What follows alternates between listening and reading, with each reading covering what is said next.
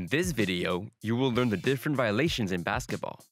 Violations are infringements of the rules that are penalized with a turnover. During a game, the referee can call different types of violation. The first type of violation is when the ball goes out of bounds. When the ball carrier steps outside of the court, or even on the line, the referee calls an out of bounds. As long as the ball has not touched the ground outside the court, a player can recover it by jumping, as long as they start from within the court. The second type of violation is the double dribble. When the ball carrier stops dribbling, then starts again, a double dribble is called. To avoid this, once they have stopped dribbling, the ball carrier must pass the ball or try to shoot. The third type of violation is carrying the ball.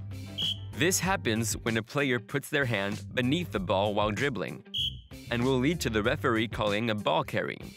To avoid ball carrying, the players must control the ball touching only the sides and the upper part. The fourth type of violation is the over and back. In offense, a team in possession of the ball in their opponent's half court cannot retreat back into their own half. Otherwise, an over and back is called.